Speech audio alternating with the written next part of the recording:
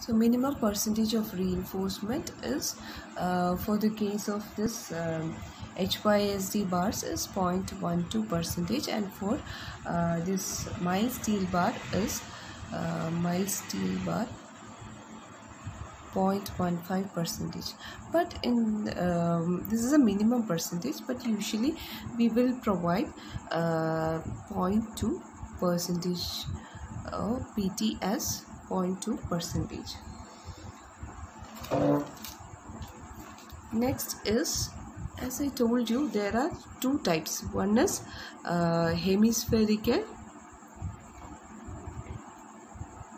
and second one is non-hemispherical. So in hemispherical we will have this dimension, that is, if this is R, this rise will also be equal to R.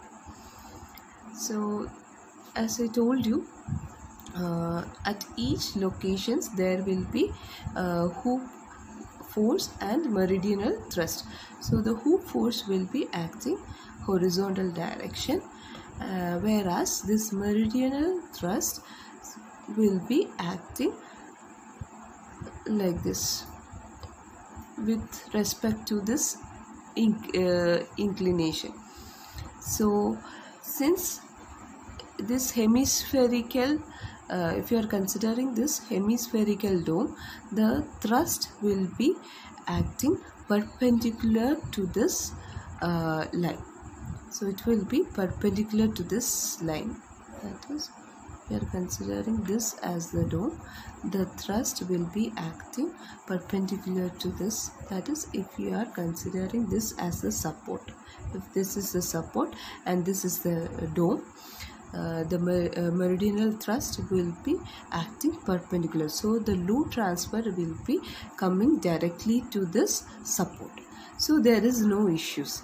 But in the case of non-hemispherical domes, that is, if we have the center here O, and this is the radius R, and this is the dome, say if you want to support it over here, what happens is, this is the crown, there you will have this we'll have hoop force as well as the thrust, meridional thrust.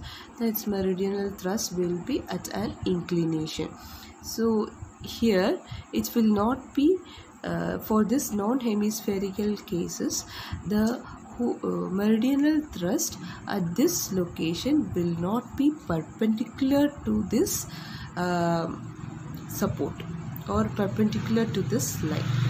Since it is not perpendicular, it is making an angle theta, so it will have